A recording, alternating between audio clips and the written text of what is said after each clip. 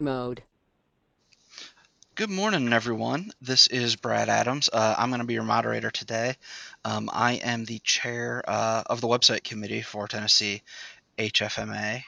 And so one of those things I usually get to do is help out and kind of host these. So just a couple of quick housekeeping items and announcements to start off the day. If you want a copy of the slide deck, we've already posted that out to the website, so the same page that you went to yesterday or whenever you registered to get more information, it's there. There should be a link to it in the chat window that you should all be able to see as well. And then after the end of this webinar, probably by Monday for sure, we'll have a recording of this posted as well to the website through YouTube. So that way, if you found something in here particularly useful and you want to be able to share it with your colleagues, please feel free to do so. That's why we do this. We try and keep things as open and as we can. So throughout today's webinar, if you've got any questions, you can type those into the question box. We're also going to have a period at the end or whenever else our speakers want to where we can actually unmute your audio and take questions. So you also see there's a little ability to raise your hand. So when we get to that point, if you want to ask a question and your audio is hooked up either through the phone or you've got a mic on your computer, feel free to do that and we can answer questions that way. Um, One other thing that we're working on that I kind of wanted to let everybody know is, you're going to notice we're going to start having polling questions throughout these webinars as we go forward. And we're doing that because that's one of the requirements for NASBA so that we can start actually issuing CPE certificates for all of our CPA members. And so we've got to kind of prove that what we've got set up works to meet their requirements and kind of have a track record before we can submit to get approved for that. So that's kind of one of the things we're doing. So definitely make sure when we mention that there's a polling question up that you go ahead and answer that. We'll leave them up for about a minute or so. Um, so that's kind of all I've got. So let me go ahead. I get to introduce our speakers today. Our first speaker is Chris Fox. He is the Chief Executive Officer for Advantis. And so they are really focused in on helping facilities optimize their staffing. So Chris has got a bachelor's degree in broadcast journalism from University of Nebraska Lincoln. He's also a member of the American College of Healthcare Executives, of the HFMA, and of the American Organization of Nurse Executives. Our second speaker today is Logan Pigg. Many of you that are in the chapter know Logan. He's spoken at some of our chapter events before and helps out and volunteers with the chapter. Logan is the corporate director of finance for Mountain States Health Alliance over in Johnson City, Tennessee. And Logan has got both bachelor's and master's in business from East Tennessee State University, and he is a certified healthcare management professional, so CHFP of the HFMA. So I'm going to go ahead and turn it over to these gentlemen and let them get started. And so, like I said, if you've got any questions, something's not working right, submit a question or post something in the chat, and I'm going to keep an eye on those throughout to try and help anybody who's having any technical issues as well. Gentlemen? Thanks, Brad. This is Chris. Appreciate the opportunity to visit with all of you. I'm going to be the warm-up act today, and Logan gets to be the star of the show. This might seem, as a starting point, obvious to most of you, but others also might be asking, why is optimizing your people resources important in today's healthcare environment? Well, I kind of reference it as the third leg of the financial stool. Most provider organizations have already are in the process of redesigning processes, adding automation, or finding strategic partners to help with the other two legs of the financial stool, supply chain and revenue cycle management. But what we found is that it's equally important for our client organizations to better manage their largest cost center, which is labor. And I think we're finding that there's going to be a similar level of attention in healthcare as it relates to labor as it does to those other two legs of the financial stool. There's two, as you see on the slide, big market trends in healthcare that support that need to focus on labor as a strategic initiative. The first is market consolidation. I think you're finding a lot of organizations that are acquiring other hospitals or hospitals that are acquiring medical group practices. Within the structure or the initiative of a consolidation, efficiencies are key to the success and the integration of those groups. And consistent staffing and scheduling practices, as well as consistent labor targets, are important to those consolidation initiatives. That second trend is the focus on savings. As all of you are well aware, you're never going to get paid more for your services than you are now. And so there's this downward trend on the reimbursement side and on the revenue side. So there's a need to move to a cost mindset and do better with less. There's just no getting around that. So we just believe that both of those trends certainly support the need to focus on labor as a strategic initiative. And with that, Brad, I'm just thinking this might be a good time to pause for the initial polling question.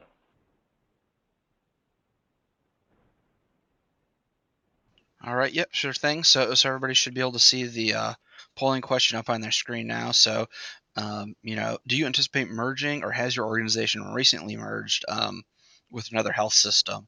So, and I added an NA on there because I know a lot of our attendees don't necessarily work in a provider organization.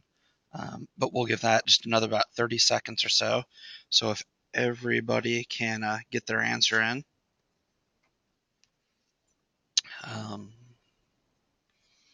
That's going to help out. Let's see.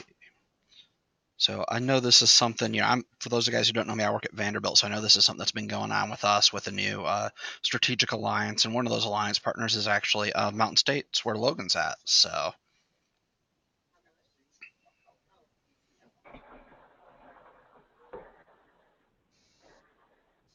All right, so we've got most of the people have voted. So let's go ahead and take a look here. So about a third of the folks have already done this or in the process. About half haven't, and another chunk, they're not on the provider side of the world, so they haven't had to deal with that within their own organization yet. Well, that's helpful to know. I appreciate the feedback from everyone. There is a methodology for the general labor integration that will help those of you who have either consolidated or have plans to do that in the future. And if we can move through the next few slides, we'll talk a little bit or introduce HELM. HELM stands for Healthcare Enterprise Labor Management. It's a comprehensive approach which includes workforce planning, demand forecasting, operational best practices, and then scheduling and staffing automation, as well as financial reporting. You can capture a lot of low-hanging fruit with any one of these steps as it relates to labor savings. True sustainability over time, though, comes from the more comprehensive approach. When we talk about HELM, enterprise is really the key word. It's that consistency in policies and practices across the enterprise. So whether it be multiple units, multiple facilities, multiple service lines, multiple cost centers, it's that consistency in how you manage labor. And enterprise also means it's not just for nursing. It's across all departments that have a variable staffing model or have the opportunity to move to a variable staffing model based upon fluctuating volumes or activity.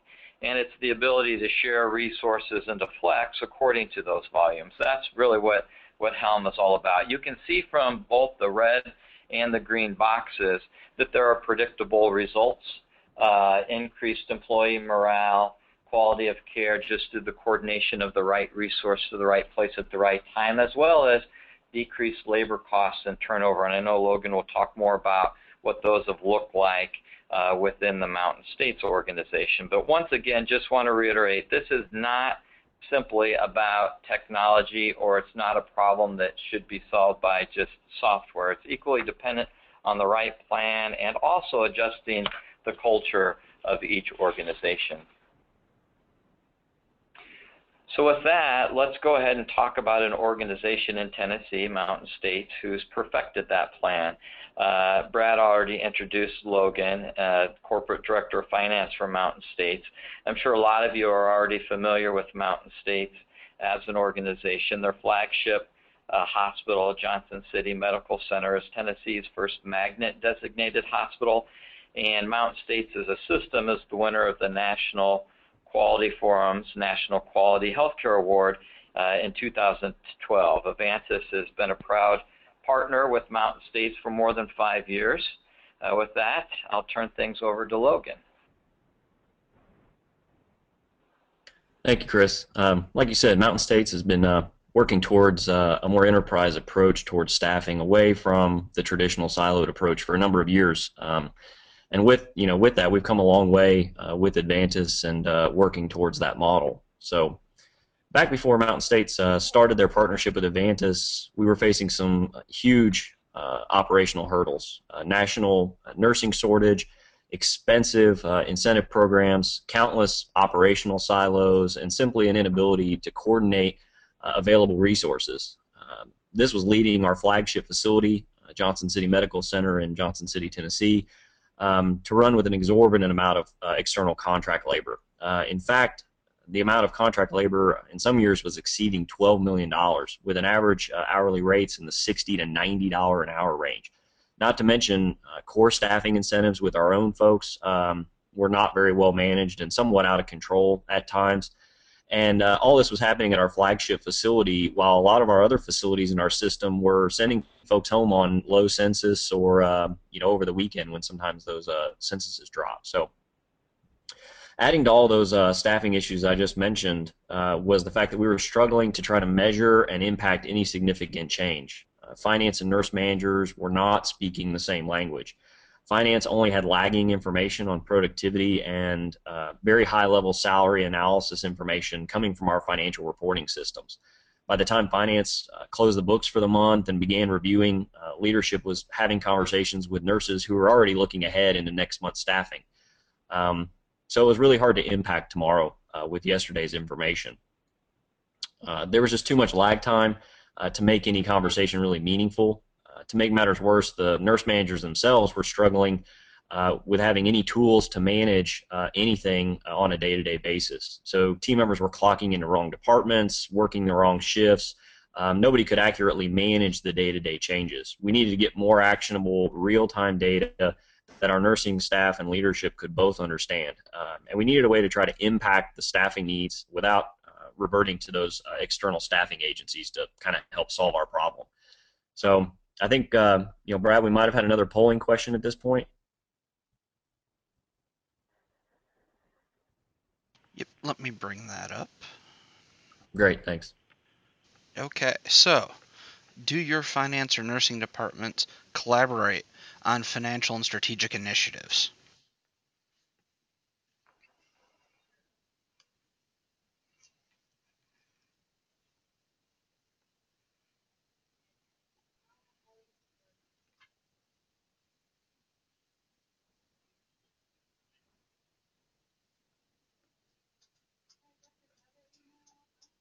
All right, I'm gonna leave this open for another couple 30 seconds or so, just to give everybody a chance to vote. But go ahead and share the results here, because they're kind of overwhelming, with 76% of people responding yes, that they are having that collaboration on financial and strategic initiatives between finance and nursing.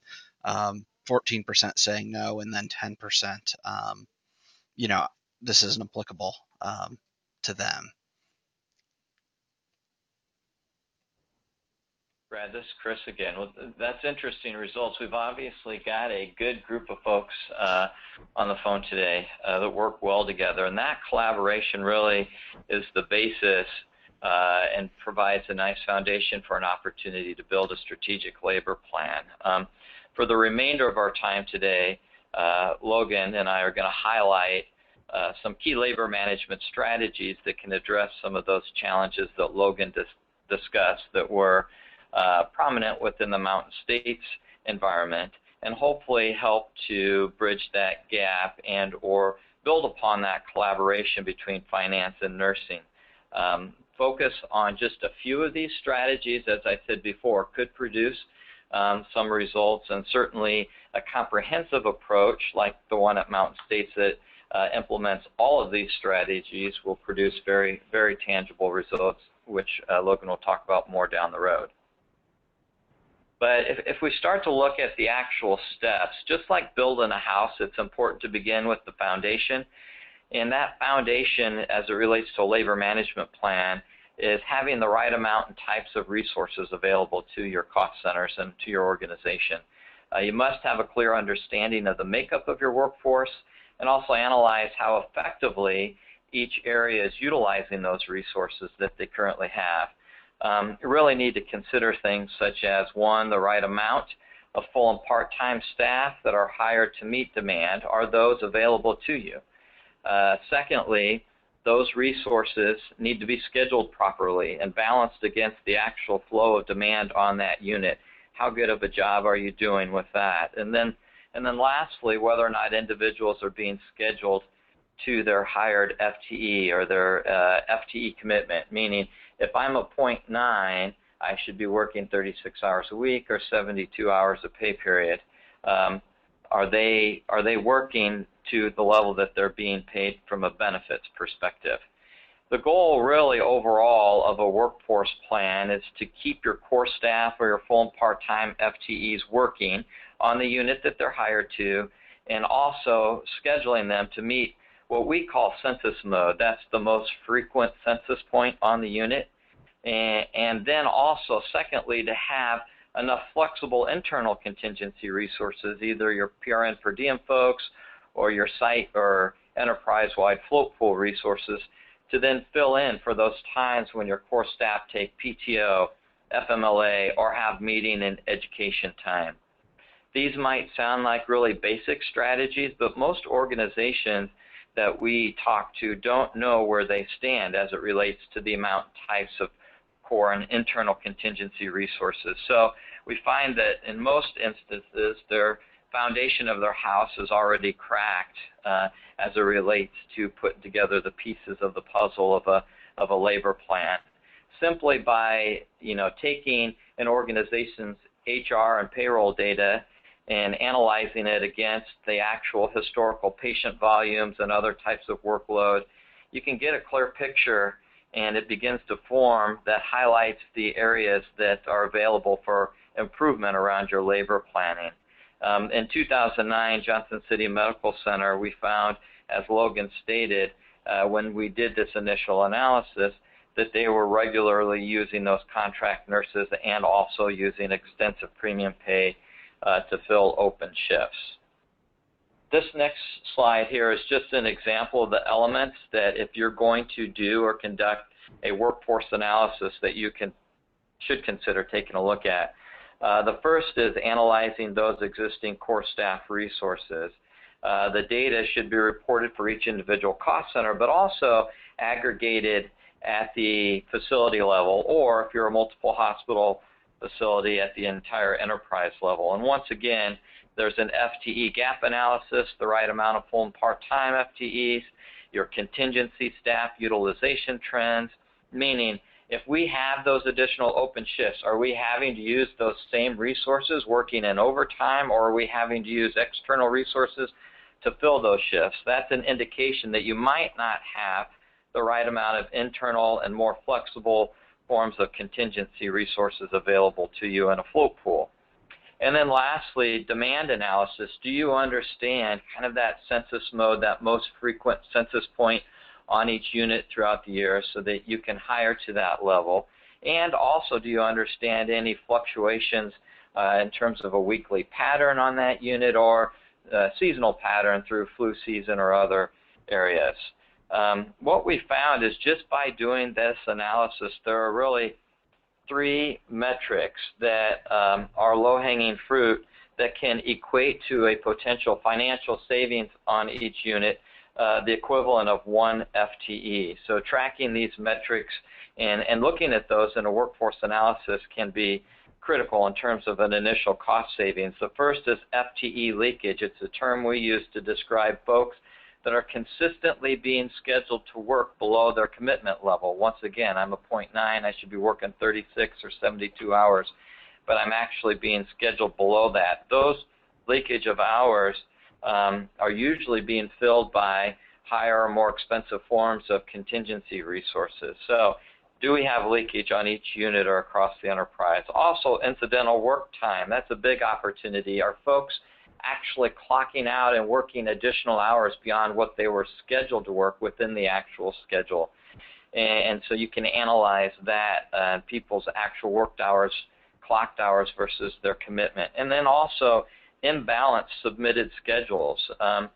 Folks are actually building schedules based upon a flatline budget, or the manager's doing it on a gut feel or promises made to the actual staff versus aligning those resources against demand. Managing your resources and analyzing in those three buckets can provide a significant savings.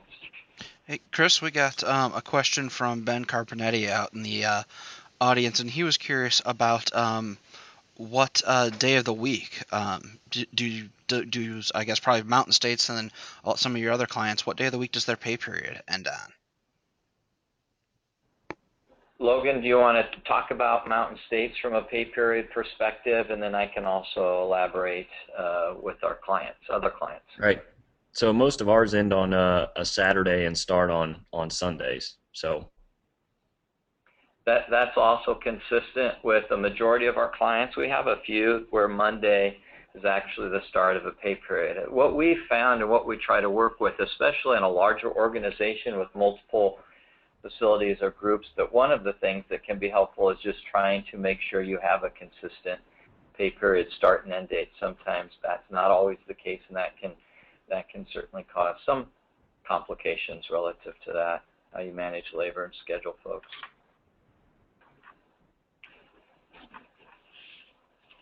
Good question. With that, I just wanted to turn things over in a minute to Logan, but before I do that, every organization really needs to understand how best to build an internal contingency resource plan and to layer their float resources. Avantis likes to use the visual, believe it or not, of what we call a martini glass, which is the best way we've seen to describe kind of that funnel effect that occurs when considering the different types of contingency resources. I know when we use the term contingency that can be seen as a bad thing, kind of carry a negative connotation. However, when used effectively in concert with the other strategies, internal contingency utilization can actually prove to be very financially sound. The graphic describes really the flexibility or nimbleness of the different types of internal contingency resources and how broadly they can float. At the bottom of the funnel or glass, you'll see the least flexible pool of resources, your specialized unit-based folks, those highly specialized folks, i.e. for a burn unit, resources that might be flexible in terms of their FTE, the number of hours that they work, but yet are limited in where they float because they have that specialization. The next layer describes the site-based PRN or per diem resources that offer a bit more flexibility in the number of hours they work and when they're available to fill and pick up open shifts. Some can work across multiple departments. These resources don't typically hold an FTE commitment, and you'll only pay for them when you use them, and they're not traditionally a benefited position. So they can be very useful in terms of picking up an initial set of open shifts. The facility level, the next layer, are full and part-time float resources that can be benefited employees who have the flexibility to float across multiple units, a necessary layer to stabilize the staffing fluctuations at the campus level. Because these folks carry an FTE, the sizing of this group is important, and it must be set at a level that keeps them working to avoid cancellations, just like really your core staff full and part-time FTEs. And then at the top, you'll notice a very thin final layer of resources, which we call the enterprise float pool. They're deployed to fill the last-minute gaps in staffing. Their flexibility actually allows them to float across multiple facilities within a geographic location. And so they are kind of held back and deployed at the last minute against the emerging patient demand. And in general, making sure you have a profiled, kind of defined internal contingency resource plan and working with HR and finance and nursing and the other departments to do that can be really critical to a successful labor management plan. And so with that, I think Logan was going to talk more about the specific actions and some of the outcomes within Mountain States. Right. So when MSHA or Mountain States finally began to really focus on labor management in a new way, like I said, Johnson City Medical Center was running with over 100+ traveling nurses, external agency, around $70,000 a year a person, and at times that number, as you can see from the graph here, was approaching 140 external travelers. So as you can imagine, this was putting a pretty heavy strain on operations at our flagship facility. So we really started a comprehensive strategy, implementing some of Advantis's tools, more specifically Smart Square, to really assist in the management of that strategy. So as you can see in the next slide, part of Mountain States' strategy was to develop that own internal staffing agency to use within our enterprise, managing this agency via Smart Square and a central staffing services office, and giving access to managers to the tool set that they can use to utilize the day-to-day management and really start to decrease and replace our dependence on external staffing resources and reduce our overall demand to between 20 and 40 internal agency folks. This internal agency staff really allowed for the flexibility we needed at the time, and it's still providing that flexibility today, albeit as we expand that pool into other areas. So the next slide simply shows, as we started our premiums, we were running around $20 an hour for an RN. We've now got that, in fiscal year 11, that moved down to about $8. Today we've moved that down even farther into that $5 range from the top level. From a staff's perspective, the methodology behind the utilization of these premiums is really a proactive one. The earlier a staff member covers an open shift, and the higher the need that's determined within Smart Square, the higher that premium. So it's a win for management in the predictability of getting those needs met, and it's really a win-win for the enterprise since our reliance on some of those external agencies is really going down. With that being said, Logan, I think this might be a good time for our next polling question, just to get a sense, Brad, of what the audience sees in terms of some of their either challenges or if they have any relative to filling those open shifts. All right, so our next question, do you frequently use overtime and or agency as a method to fill your open shifts?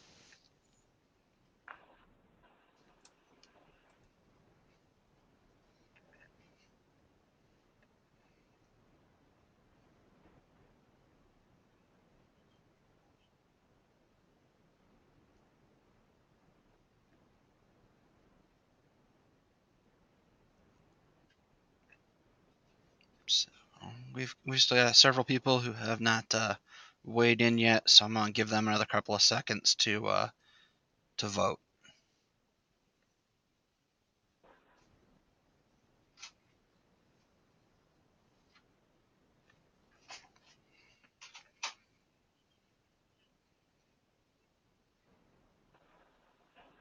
All right, we got about 85% of the folks responded, which is great. And as you can see, it's about 2-to-1 for organizations that are using overtime or agencies to help fill those open shifts. We found, Brad, that's actually not uncommon across the country. And also, as Logan mentioned, there is hope for folks who are experiencing that right now to get to kind of a better desired future state. And in order to get there, we mentioned the fact that there's some consistent processes and then a tool that kind of automate those processes in order to kind of make improvements in that area.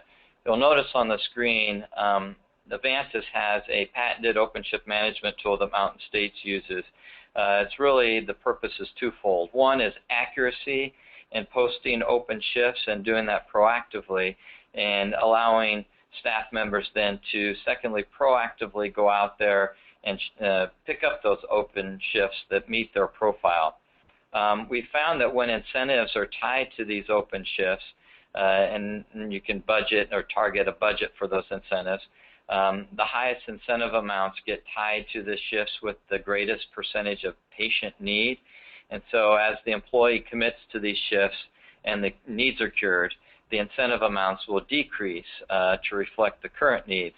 It really creates a very proactive way of getting folks to kind of almost compete for shifts and to pick up shifts. The program is customizable and self-administered by the client, and in Mountain State's instance by them, and the shifts are automatically posted based upon the unit staffing plans and the forecasted volumes, and then based upon the currently submitted core staff schedules, and those holes then get posted out there. Managers always have final approval if they'd like who gets to be deployed or pick up those particular shifts. And once again, those shifts are only available to staff members who meet the criteria for that particular unit. They can also set, from a Mountain States or manager perspective, thresholds. For example, staff members must first satisfy an FT or weekend commitment before they can see additional open shifts, especially those with incentives attached to them. The bottom line is it offers a way to sign up for those extra shifts that is appealing to the staff, because they can do so from the comfort of their own homes where they have web access, or from work as the schedule gets posted. The net impact across all of our clients is that proactive posting of shifts allows about 70% within Mountain States and other clients within those environments to be picked up more than 2 weeks in advance of the actual shift. So the whole staffing plan really begins to come into play well in advance of the actual shift, and it also helps then to eliminate having to move to those agency or overtime for people to pick up shifts. So Chris, another question that just came in has to do with the 32% of the folks that responded that they don't use overtime or bonuses. Yep. To backfill. If they're not doing that, would kind of this methodology benefit them, and how would you calculate or generate the ROI related to that? No, it would. That's a great question, Brad. Actually, what we found is, the pendulum recently, over the last few years in healthcare, has kind of swung in another direction, where there's not as much, potentially agency or overtime utilization as more people with the economy came back into the workforce. But we found there's additional challenges as a result of the hiring of more full and part-time FTEs. In some instances, once again, we find that folks are being benefited and paid to a certain commitment level, but actually not being scheduled to that FTE leakage component. We also find that some folks might be slightly overstaffed now, and that there's a lot of core staff dissatisfaction, because in some instances they might be being canceled or might be being floated off of their home unit, which are big dissatisfiers and also provide an additional financial opportunity. So in some instances, we find organizations where they might not have the right enough full and part-time FTEs hired and are using those other forms of expensive staff. And in others, we find they actually have too much core staff and they're not being used properly, being canceled, being floated. There's a lot of gaps, and they're benefited in worked hours. And so there's equal opportunities in those instances too.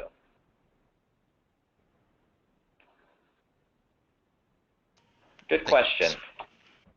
Yeah, so with that being said, I think we'll move on to just the second strategy, which really says once you have your workforce right-sized, you have to make sure that you utilize each type according to their designed role or objective. So one challenge many healthcare organizations struggle with is what we call a siloed approach to labor management, meaning a single manager or director concentrates on his or her own department or cost center without much knowledge of what is going on elsewhere within the organization. And that siloed approach to staffing often results with some units sending core staff home, working within their FTE, while other similar units within the organization are utilizing overtime or bringing in external agency as a last-minute source of staff. For example, a 300-bed hospital with 20 nursing departments might actually be functioning from a scheduling and staffing perspective as 20 different nursing cost centers or organizations. And so Many provider organizations think their practices are consistent with their policies, but when you dig a little deeper and you speak to those departments directly, those involved in the daily staffing and scheduling activities, you can begin to uncover some variances or deviations from unit to unit or even shift to shift. So the first step in trying to manage that is a centralized model to create a consistent set of policies and practices to manage those daily activities across the organization. By shifting to that enterprise model of resource management and those consistencies in practice, your organization can really leverage economies of scale, even if you're a single site with multiple units, and benefit from the real-time deployment of flexible contingency resources. Logan outlined some of the cost savings this provided for Mountain States. Additionally, managing those resources centrally with the more consistent application of policies promotes objectivity when doing that final placement of resources, and it reduced that emotion-based decision-making piece. I'm just really quickly going to show, Chris, in order to execute, yeah. before you go on, we've got another question here, and so I'm actually going to, this person's got the audio stuff set up, so I'm going to go ahead and unmute Shanti and let them ask their question. Perfect. All right, go ahead.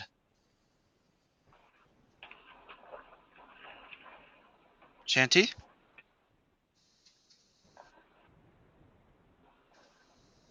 We can't hear you.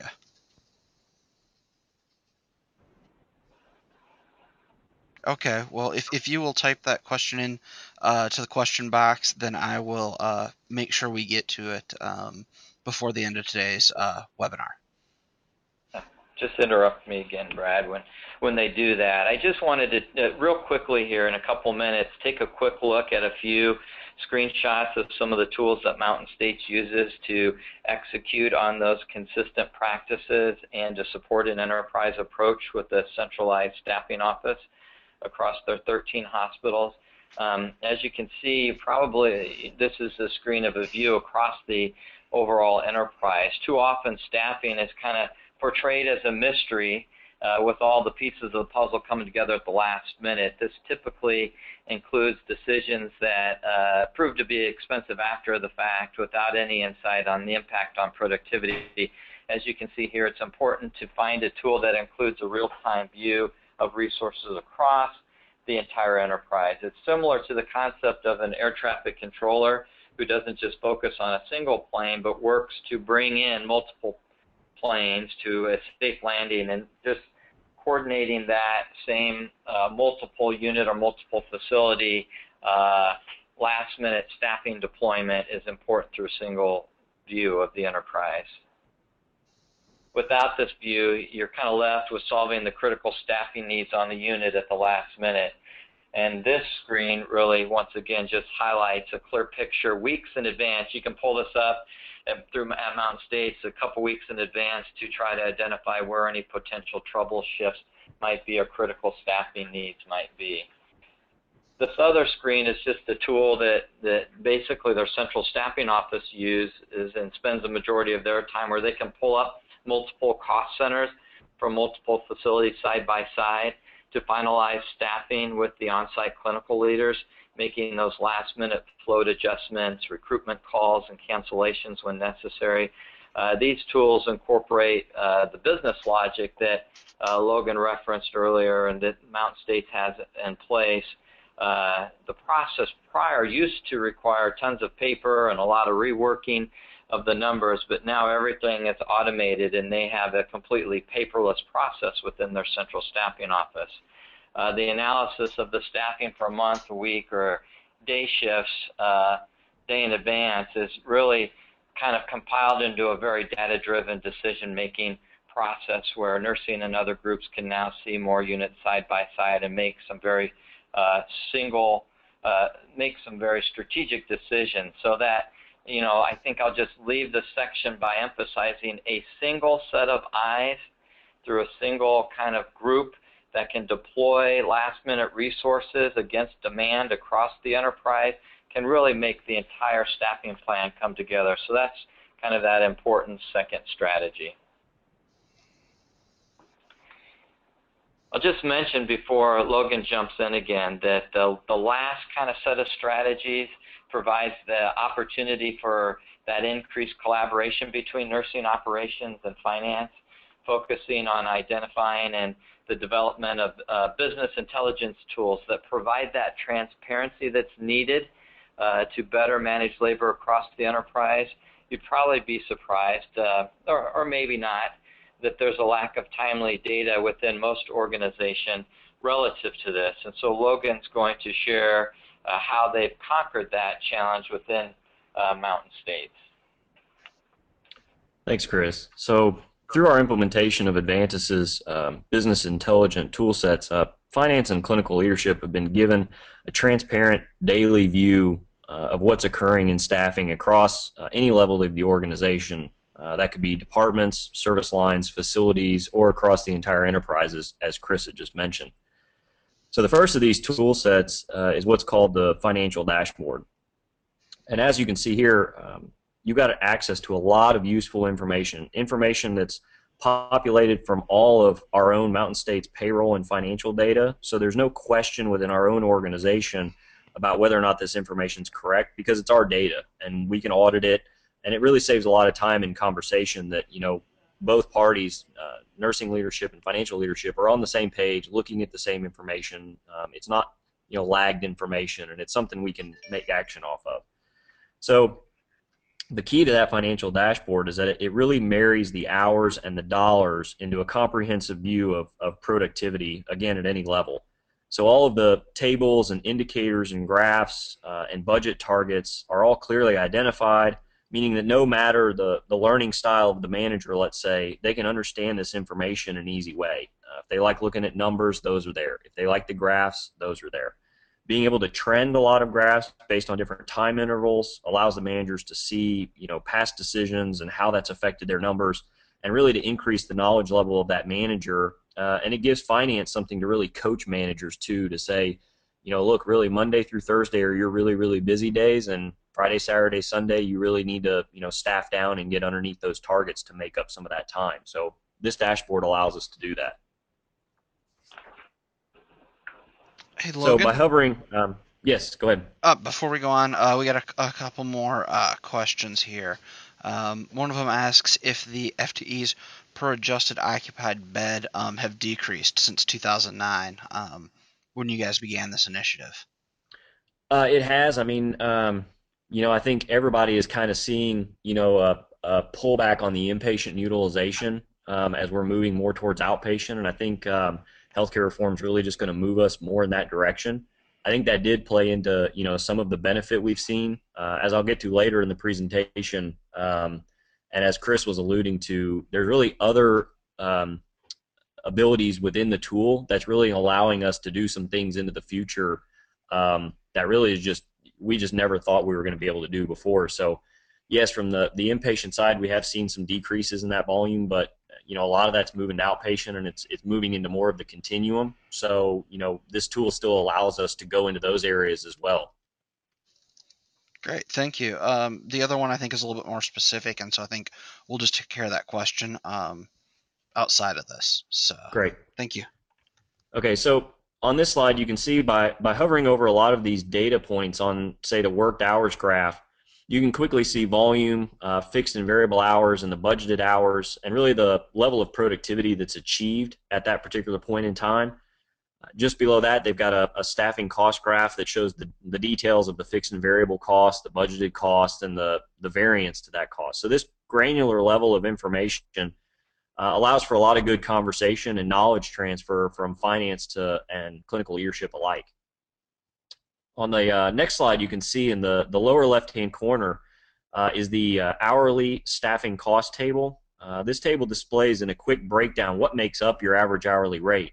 So unlike having the high-level financial statement for the department that might have a cumulative average hourly rate, this table can, you know, really break it down by skill and shows the financial impacts of things like source mix and premiums and shift differentials and really the utilization of overtime on what that core staffing rate really is. So I think, did we have another question, a poll question here, Brad? Yep, we have got one more. Let me launch that here.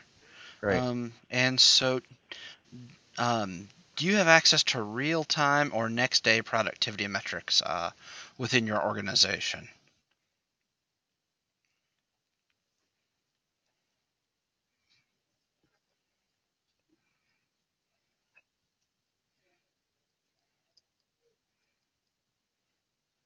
We got about half the people have answered so far, so let's give it a little bit more. I'm definitely interested to see in this, and I also wonder, kind of what is the depth, or robustness of a lot of the data that's available, because I know that's something I'm always working on.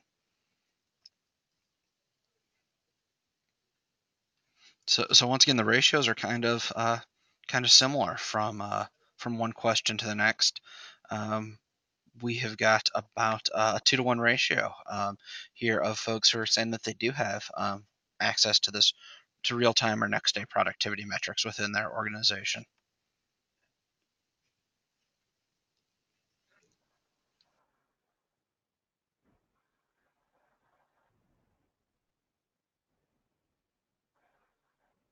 Great. I think that's really interesting findings. I don't know that you see that much access to a lot of next day productivity out there, but that's good that folks are looking at it that much.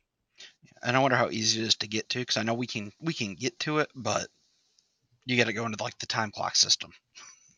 Right, exactly. And I think that's and I'll speak a little bit more to that here as we go on to on what we really see as some of the work we're starting to get into in the future and how that's, just having next day is one thing, but really being able to be proactive is a whole next step. So the second major tool that Mountain States utilizes is what's called the variance dashboard. The variance dashboard provides managers with the tools to quickly audit any exceptions between the time clock and our payroll system and the Let shift me stop. schedule.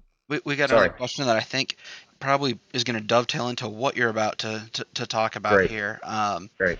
This comes from Michael Lust, and he wanted to know, he stated that his organization's challenged in getting daily time edits and charge entries for many of the departments in. And if you have any suggestions or any things that have worked within Mountain States to kind of help drive that culture change of getting those in timely. Yeah, absolutely. That's actually something I was going to mention a little bit in our future state of what we're doing. We were originally struggling with the same thing. This tool provided a lot of transparency, which I'll talk about. But what we've really gone to at the next level of Mountain States is really taking this tool and taking some lean concepts of what's called standard work and one piece flow and really sit down and essentially create a recipe for the nurse managers and the other ancillary managers that is really the step-by-step, call it a Betty Crocker cake recipe of what they're supposed to do on a daily basis to really make sure that the things you're talking about, as far as the small stuff that falls through the cracks that can lead to big data problems, to really make sure that those things don't happen.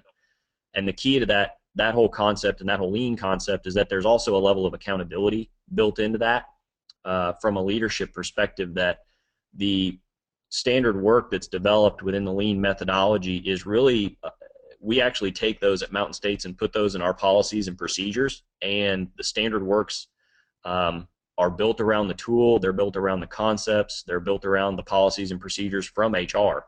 So it's just another policy and procedure, but it's also a step-by-step recipe on how to actually do the policy and procedure. So it really has given us a great, um, uh, call it a dovetailed tool set that we internally use on top of this tool. So that's really helped us to crack down, so to speak, on what you're exactly talking about that you're having problems with. So, on this screen here with the variance dashboard, the manager is able to do daily maintenance of um, the information that's fed into this. So there's no waiting around for weekly and biweekly or monthly productivity. On the next slide, you can see by hovering over some of the markers on the variance detail graph, a manager can identify those large variances in time or cost. And then by clicking on that actual marker, you can see the detail of that variance by employee. So this detail can lead to opportunities to coach those employees on better managing their incidental work time or essentially can also lead to opportunities where staff are not working exactly to the schedule that they're supposed to, and so on and so forth. So as Chris mentioned, this is the granular view into the payroll system across that entire cost center or entity that really shows where you have some of those gaps. And some of the larger gaps may be logical. Somebody worked outside of a shift, and there might be a logical reason. Some of these, where you're looking at a very small 0.25 or a 0.5, that may be some instance where the same employee is just not clocking out in a timely manner. I know, for instance, in some of my prior work when I was an interim CFO within our system, we had a lot of this incidental clocking time showing up, and as I worked with our staffing folks to really dig into why that was occurring, we found that when we had actually installed our clocking system, and we use a Kronos as our payroll system, we only put one clock for all the nurses to use, and it was on the first floor. So we had nurses going to the second, third, fourth, and fifth floor, and because our hospital was a little bit older that I was in, a lot of those elevators were slower, and they were also used by patients and staff alike. So the staff was having to clock in on the first floor, and then maybe having to let some family members or something for one of our patients get on the elevator ahead of them, and it was essentially making them late. So we figured out, hey, we could spend $3,000 and put a couple more clocks in on the different levels of the facility, and really got rid of $25,000 a year in just incidental clocking time. So it's that kind of detail that you can really whittle away at some of those dollars and cents. So just in kind of a review here, by standardizing schedules and policies in the first year at Mountain States, we got a quick $3 million in savings. By adding to that and developing our own internal agency pool of team members, we were now then saving upwards of $12 million for the entire year. The utilization of the variance dashboard and managing that incidental clocking time of team members was saving us, now $400,000 to $500,000 a year of problem we essentially had before, that we're now able to get reports and to see that information much easier. And all of this time really adds up into savings. As we, look towards the move from inpatient to outpatient, we're starting to expand into ancillary and really looking at the possibilities, as Chris was saying, with large physician clinics like our hospitalist group. And we're actually starting to get into more overhead departments like our revenue cycle, where we've got 200 plus team members that, really kind of work to a variable statistic, and that's the number of bills that we have going out the door or the amount of rework that they may have to do. So it's really something that becomes cross-functional across lots of different areas. So other outcomes of our success has been the integration of that internal staffing agency into our other hospitals, increasing a lot of nursing satisfaction with regards to being able to predict and get their needs filled without having to run around and make phone calls to try to find people at the last minute. And there's just been more automation and transparency of the entire, payroll and staffing and system combined. So other, productivity and variance-related issues are more timely identified with more actionable data down to the team member level, leading leadership and finance to really be able to coach managers on what specifically they need to try to improve. And lastly, one of the outcomes that's just emerging at Mountain States, and this is kind of a piggyback on what we talked about from the question, is that we're really starting to utilize this tool with our lean work, and not just the concepts of lean with regards to creating standards and accountability with how to use this tool or how to staff. But as we start to do our lean work in clinical areas, we're very slowly, chipping away at 30 and 45 minutes worth of time in a clinical process that essentially is unnecessary and wasted time. And we're able to then go into the system and update the staffing plans to really just, not necessarily take out an entire shift from a given department, but take, for instance, in our emergency departments, where you can trim off 30, 45 minutes a shift, sending people home an hour early, but then also now scheduling them because they don't have work to do, because our lean systems are starting to clean up that waste. And this system's really enabled us to allow that kind of opportunity to hit the bottom line. Whereas before, as Chris had mentioned, it'd be on paper, and maybe after a couple months they would realize they needed to change the staffing plan because they could see people sitting around. we're really able to hit that bottom line so much faster because of the knowledge that we have now and because of the tool set that we have. So that's just another added outcome that, as healthcare, reform continues, and as we continue as an industry to try to get better, and things move more to the outpatient setting, this tool helps us, transition into those areas and really brings that level of, staffing to demand versus staffing to capacity into play, and really just assists us with lots of other possibilities out there. Logan, you mentioned reform a minute ago, and I've got a question that goes right along with that. This is from Stan Hunt, and he wanted to know, how are you preparing for the ACA impact and adjusting your metrics for the 30-hour rule for full-time status? Right. And I mean, that's, you've got, we've got a couple of different groups at Mountain States from an HR perspective that really get involved pretty heavily with that. And, they take that into account, and they take into account, what we're doing with PRNs, and really it's the same group that does our premiums. So they really handle a lot of that. I'm not sure specifically how we're going to really incorporate some of that. Chris, I don't know if on your side you have any thoughts about, what other clients may be doing there. Yeah, I think what we found just recently is that I think we have another year now to try to figure out that 30-hour rule and how to handle that. But relative to that, it really gets down to, if you remember that kind of martini glass or the funnel, there's multiple types of staff and our internal contingency resources that are important, and all would have different levels of commitments that could put them in a benefited position. It's really about building out and collaborating with HR and finance and operations to try to figure out how many PRN per diem folks might be needed, how many float pool resources that might have that FT commitment level that would put them over 30 hours, or the enterprise float pool. So it's really customized by facility, and really all the way down to the cost center. Everything from the demographics of that particular department to the volumes and fluctuations in volumes or census that might occur on that particular unit. So we have some time to try to figure that out, but it really harkens back to that funnel, and the fact that you need layers of different types of resources available to you based upon what's actually happening on that unit.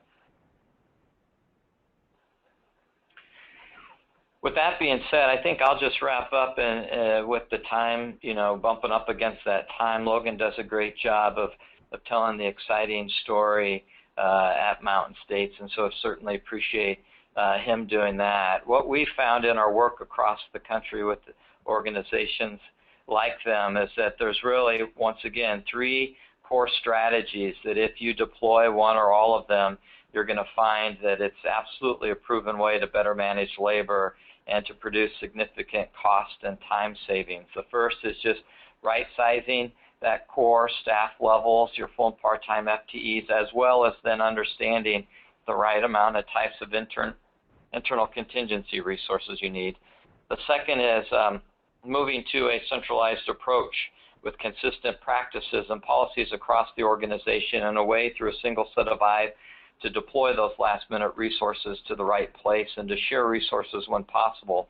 And then the third is just the rigor and the tools available to measure outcomes in both hours and costs on a daily basis, allowing managers to take that meaningful action to get back on plan, not on a per pay period or a monthly basis, but on a daily basis. And through the optimization and effective utilization of staff, and through these three strategies, hospitals and healthcare systems can curb that waste both in cost and time, and that redundancy that's kind of become part of a long accepted practice and kind of the status quo. So hopefully these strategies are helpful to you today.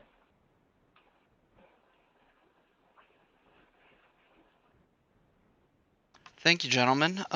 So I want to take a minute here, open it up, let people, if you've got a question and you've got, audio set up on your computer so your mic works, or you're connected through your phone, feel free to go ahead and raise your hand, and I can unmute you. Or if you want to type type of question into the question box there, we can definitely get to it that way as well. Um, while I'm kind of waiting to see if we've got any questions, um, I want to go ahead. Carrie, if you can go ahead and flip to the last slide for me. So we've got a lot of new upcoming events. This is our new monthly webinar series. Tennessee trains on Tuesday. We did it on Friday this week, just because that was the only time that everybody's schedules kind of um, jived up. So I don't have a topic yet for our August one, but I know our speaker is going to be Kathy Doherty from Gwinnett Medical Center down in Georgia. September, we're going to have a reimbursement webinar. October, we're still working on lining up our next speaker. And then in November, we're going to have a webinar on ACA eligibility. We've got some other live events coming up as well. In September, we're going to be doing our Cahaba Roadshow again. And I believe that's going back to all 5 cities we did last year. Which would be Johnson City, Tri-Cities, Knoxville, Chattanooga, Nashville, and Memphis. And then we're going to have the Fall Institute in Gatlinburg, October 23rd through 25th. And then we've got a couple other events coming up as well that happen every year with the Tri-State Institute and the Dixie Institute. And Dixie Institute, I believe, is in Gulf Shores this year. So that'll be a pretty good one to get to go to catch a little beach time in February. So we do not have any questions. So go ahead and wrap it up. Thank you, Chris and Logan, for taking the time and helping us out with this webinar today. We really appreciate it. And this was some great information. I know this is definitely something that has been a topic here at Vanderbilt Medical Center, where I'm at, that we're really starting to take a deeper look at and work on. Great. Thank you all. Yeah, thank you. All right, so hopefully everybody who's still on here, you should get an email with a survey link. If you can, go ahead and click that. It's like a 3-question survey. Just gives us feedback evaluation on the program and take a couple minutes to fill that out. So you'll probably get that in an email some point later this afternoon. If for some reason you don't get it, shoot an email to webinars at tnhfma.org and we can send you that link. So thank you, gentlemen.